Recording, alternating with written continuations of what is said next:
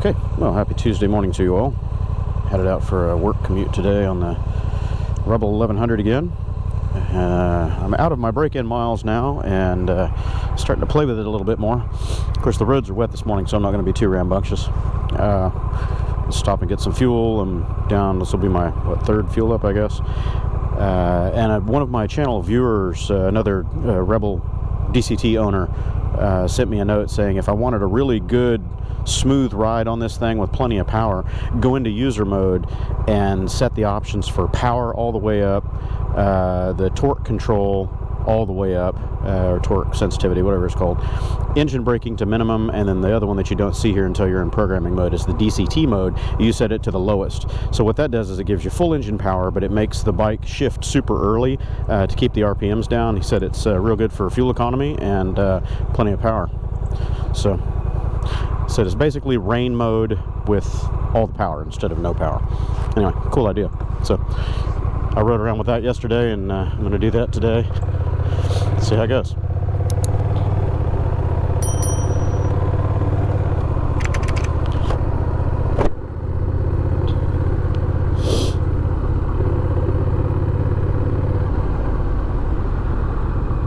It's a little chilly this morning. We had a big rainstorm roll through Houston early, around 4 a.m. I guess it was. Lots of lightning, thunder, heavy rain, downpours. Some areas got about an inch, other areas almost 2 inches. Just bam, all at once. It didn't last very long. It was only a couple hours.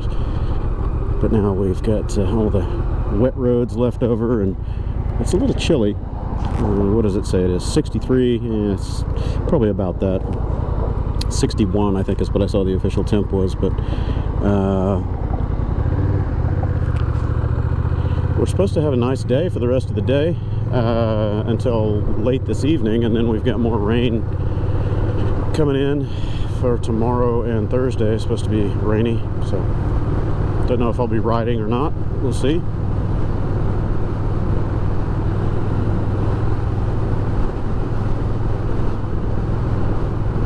My accessories should be showing up this week, at least the driver's seat and the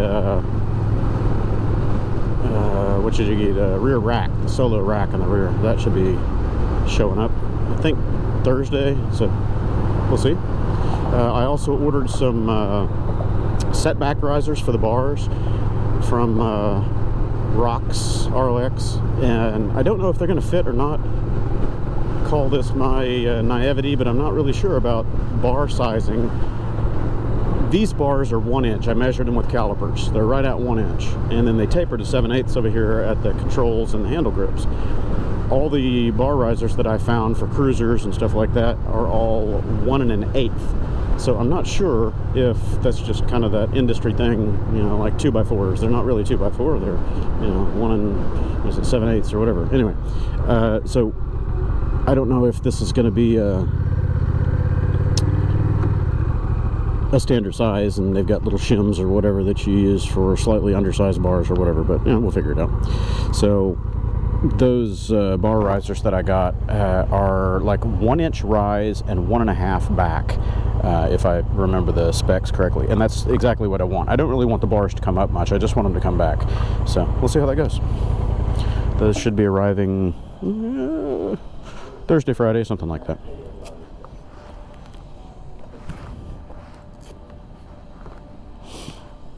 Okay, let's fill this guy up. I've been tracking my stats on Fuelie, but they haven't added this bike in Fuelie yet. I just put it in as a custom bike and submitted the request for them to add it to their database, but I haven't heard back yet.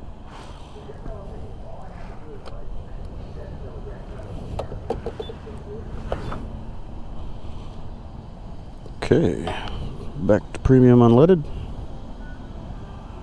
So it seems like my fuel economy on this is averaging somewhere in the low 40s, somewhere 41 to 43, somewhere in that ballpark, which is kind of to be expected. I haven't really had it out on long, steady highway cruises yet, so I would imagine under steady state it would do pretty well. Ooh, getting there. I can go a little more. Well, let's just go for $8, shall we? There we go, 2.5 gallons. I could go a little more in there, but that's right up to the bottom of that neck, so let's not press our luck, shall we? If you overfill this, it's going to go straight down this drain tube right there and onto the ground or onto the motor or wherever that drain tube ends out. Stinky.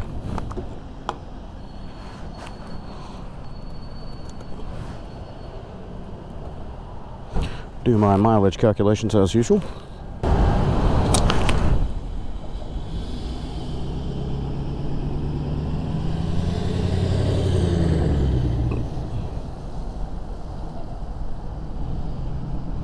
Okay, so the computer at least says that my consumption was 44.3 on this tank. So yeah, mid-40s, that's not bad.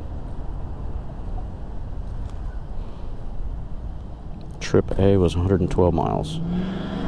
And it still had, you know, a gallon and change in it. It wasn't quite down to reserve yet. Even though that was flashing, I still had over a gallon apparently. So now how to reset. Hold it, hold it, hold it. Yeah, there you go. Average consumption A. Okay, let's get on the road. Hey, that's not good for the phone. I still need to get me a tank bag or something on here to hold the phone and my other stuff. Oh, I forgot to mention before I left the house, I put the Denali sound bomb down here. That factory horn was just horrible.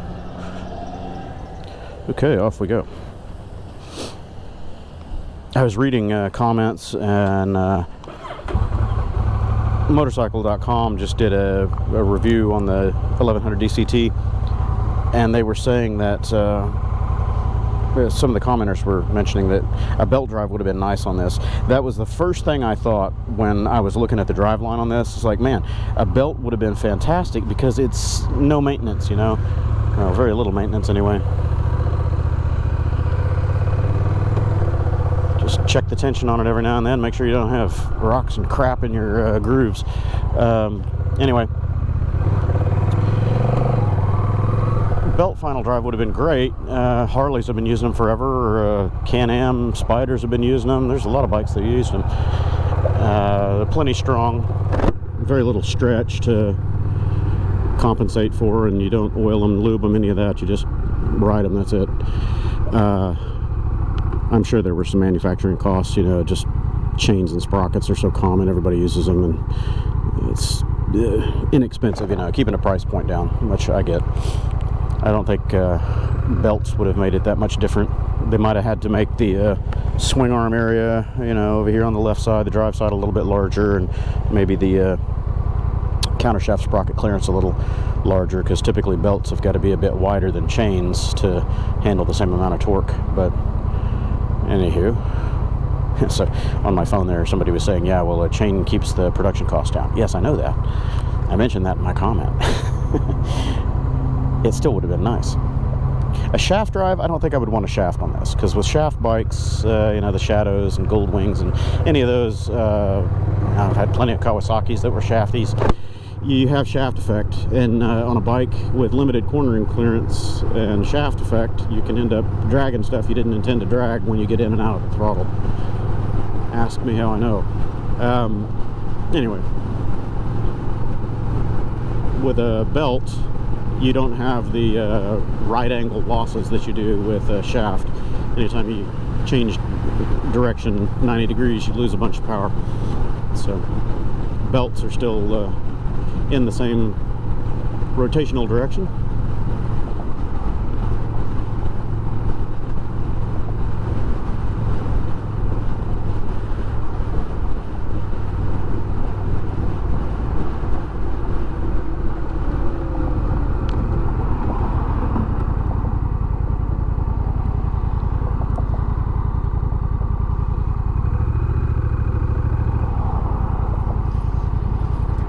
And for all those purists out there that are saying, oh, automatic motorcycle, that's sacrilege and blah, blah, and you're lazy and you're a pussy and all that. Man, I've been riding bikes for 40 plus years, and I tell you, in traffic, not having to feather the clutch and hunt for gears, it's never a chore really, but when you're in stop and go, it can be a ginormous pain in the ass.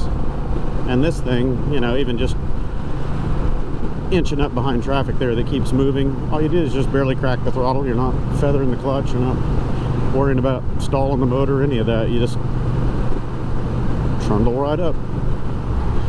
So I'll do a full kind of in-depth review of my thoughts on the DCT. I'm not an expert yet by any means, but you know, just kind of my overall impressions of usability and everything, full walk around of the features, and then I'll start doing some performance tests, just hammering the hell out of it in standard mode, sport mode, all that, and then ride it around for a while in manual mode, and you know, do all the shifting with the paddles over here, and just see kind of where I feel the best performance and fit is. I can already tell you early on it's going to be leave it in probably sport mode, maybe user mode, and you kind of tailor it a little bit.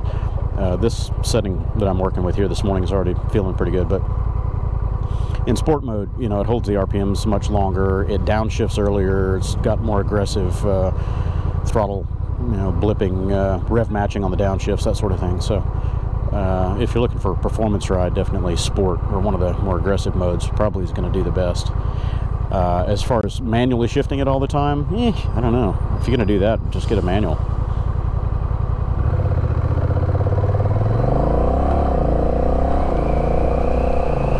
So that's really good acceleration right there, and I was not even an eighth of a turn open. I mean, just I wish I had a dial indicator on here. I barely had that cracked open at all, and it was 45 miles an hour. It shifted up super early. I think it was keeping the shifts under 3,000 RPM. I didn't really look. Uh-oh.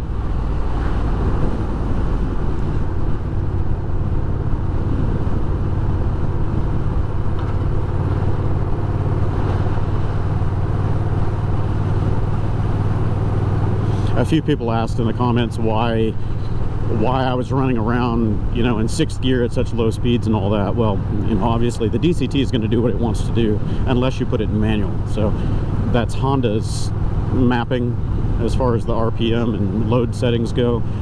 If you're not putting much load on it, it's going to shift up as early as possible for lower engine RPM and better efficiency. And the motor's got plenty of torque, you know, you just roll on it. I haven't looked at the exact numbers on the torque curve, but at this speed right here, a little over 2,000 RPM, you've probably got better than 50 pound-feet of torque. It really, really pulls. And then the torque peak is at like 4,250 or 4,500, and that's, you know, over 70 pound-feet. Man, it really twists.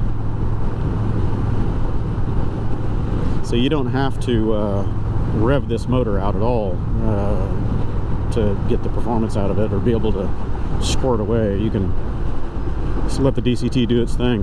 Honda has done a lot of research and a lot of tuning on this DCT platform over the last, you know, what, decade or whatever it's been. I think this is probably the 4th iteration of the DCT, maybe longer. Hell, I can say I'm no expert on the DCTs. I can tell you it's a completely different experience than a scooter, though. I mentioned it before on this particular stretch, I think almost in this same spot. It's not a scooter. This is actually a 6-speed geared transmission. It's got 2 clutches, one on each end of the gear set.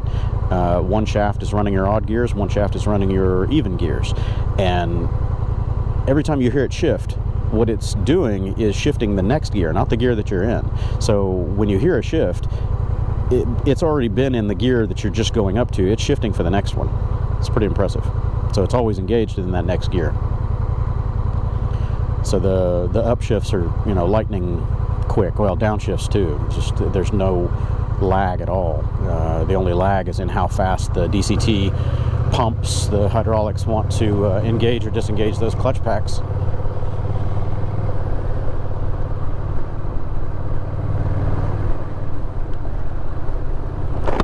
I'm waiting for the factory service manual to come out. Hello, water. Yeah, I'm getting wet. Oh, this is good stuff. That's a busted water main is what this is. Yep, wet legs. The factory service manuals aren't available yet. I wish they were. I would like to see inside of this transmission to get a good exploded view, so I'll just go looking at the Africa Twin 1100 and see kind of what's in there. The main thing I'm after is the maintenance procedures and stuff like that. There are 2 engine oil drain plugs underneath this thing, not just one. So I'm going to be getting 2 gold plug MP01s because apparently these plugs are not magnetic from the factory, just like all the other Honda stuff. And there are 2 oil filters as well. You've got your engine oil filter, and then there's a DCT clutch oil filter. So I don't like following behind. Dude, thank you. Yeah, anyway.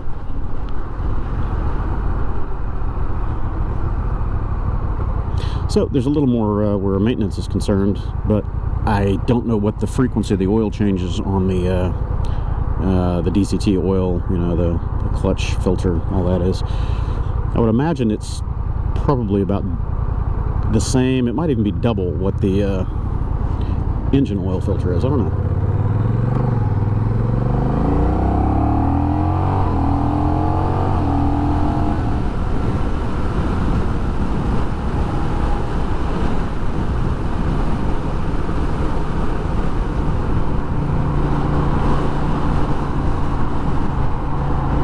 People were asking to see how quick it shifts down, so let me get an opening in traffic here and I'll hammer it.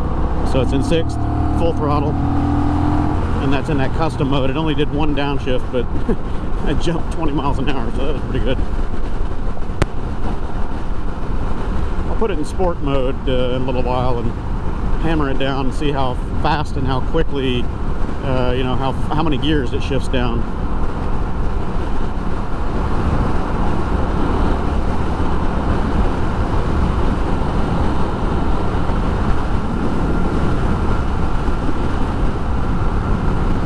Running on cruise control.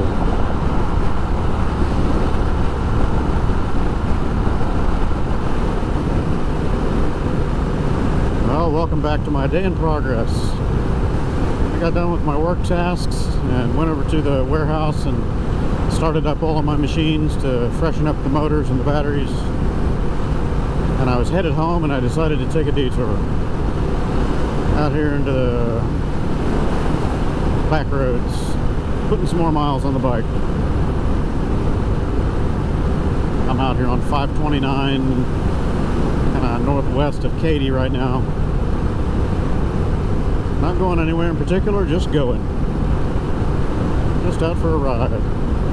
It's pretty windy today, and it's very hazy. I don't know if you can see that on camera. It's real hazy. Lots of bugs too. I'm getting hit. Pretty windy though. I'm headed right into it right now. Temperature's good though, you know, 75. Just gonna ride until I find somewhere to turn and ride some more.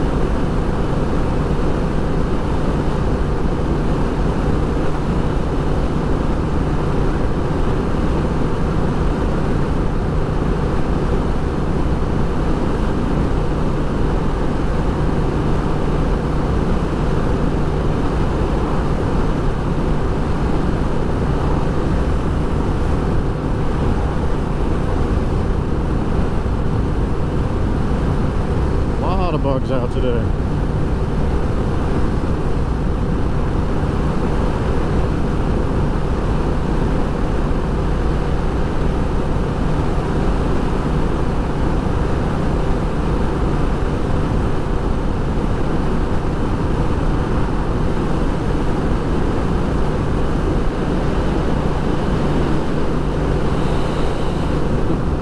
been down that one.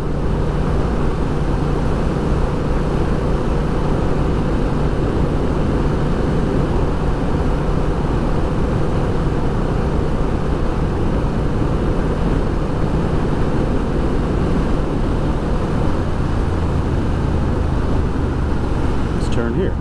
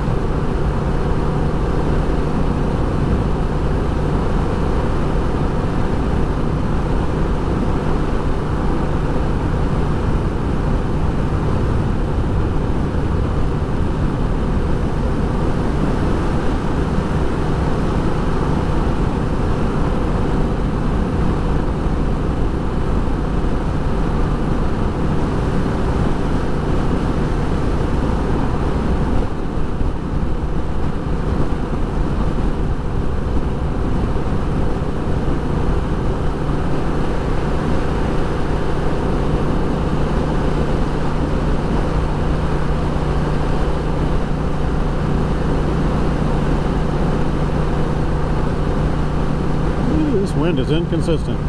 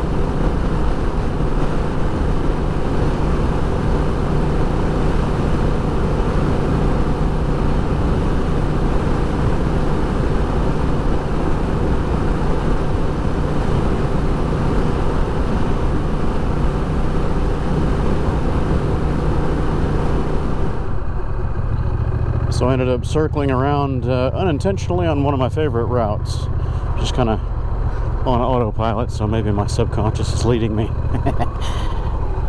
Came through here just a couple of days ago with the boys, coming back from the sprint car races up in Page, Texas. Ended up over on 36, coming down south and cutting over right here through the edge of Sealy. And I'll take the Park Road back, just like I did the other day.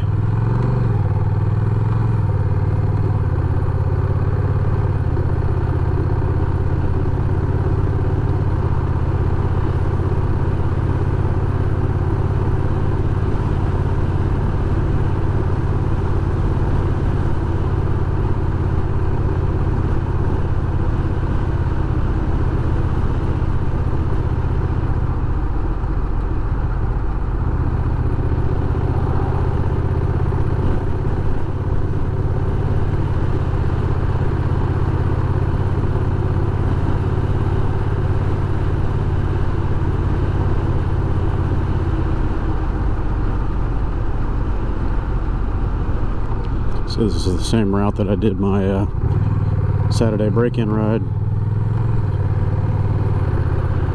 Returning back through the little back roads behind Stephen F. Austin Park.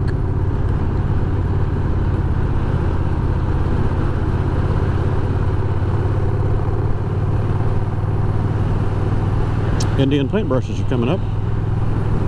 We noticed a bunch of bluebonnets on the highway on our way back from Giddings and Page area.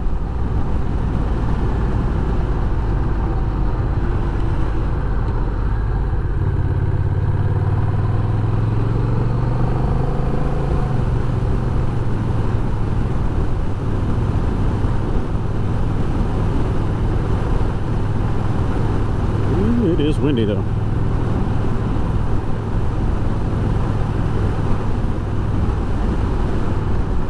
And this is the house where I saw the horse tied up to the basketball goal. The poor horse. Ooh, bumpy, bumpy. Ooh, that's worse than it was the other day.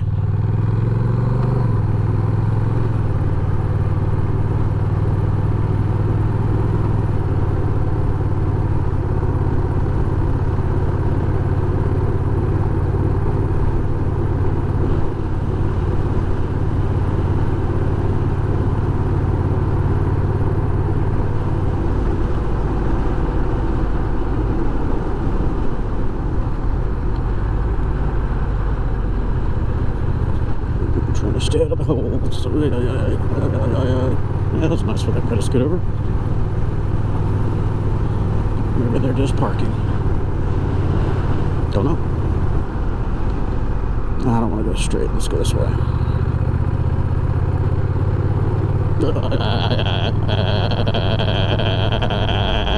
Oh my God.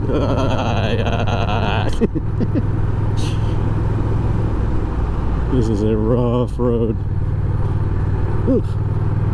Come back here on my XT sometime and just blast through it at full throttle. Probably won't feel a thing.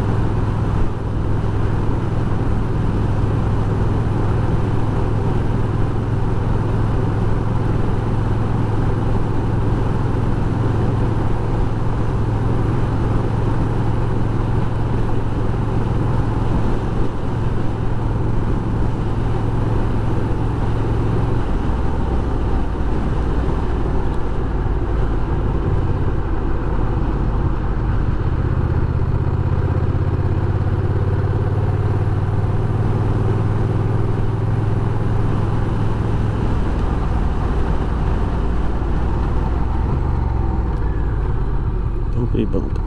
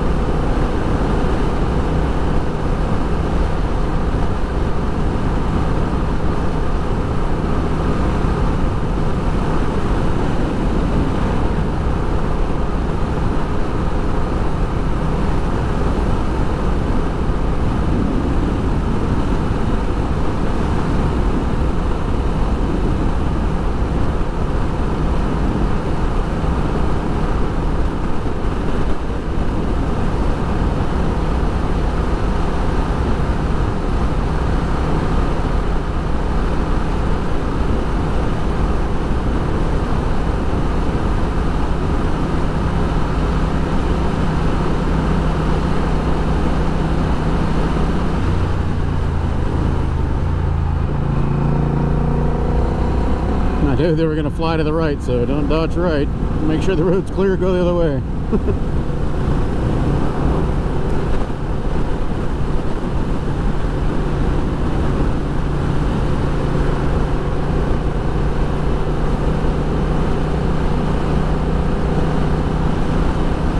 Don't want to hit those birds, they're big. They'll hurt a lot.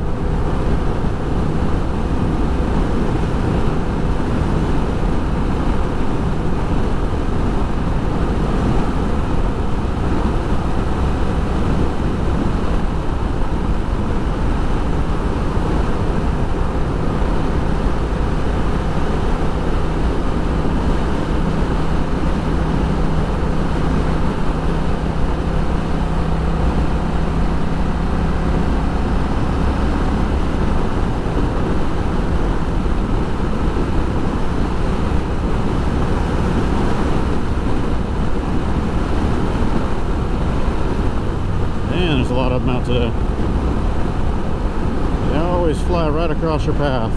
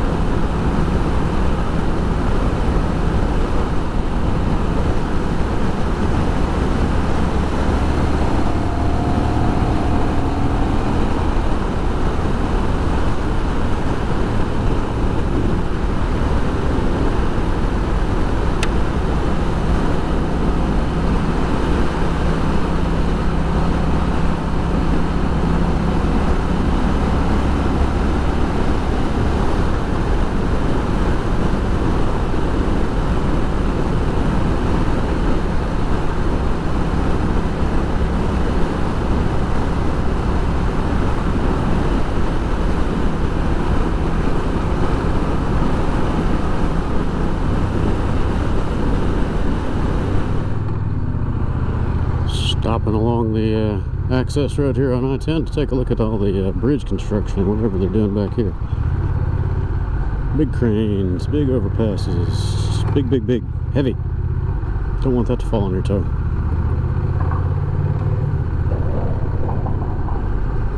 What goes this way? I don't think I've ever been back there. Oh yes, I have. I know where that goes. That's just a gravel dead end down there. Okay, back to the road. Goofing off. I think I'm going to run this tank out today, see how far it gets on, you know, kind of back road cruising kind of distance. Okay, I just stopped by the bank to take care of something real quick, and I'm back to flashing, which is where I started this morning. So I've pretty much run this down a full tank of what I would have had, or what would have been a full tank, I guess. So I'm going to go fill it up. We'll see how it does.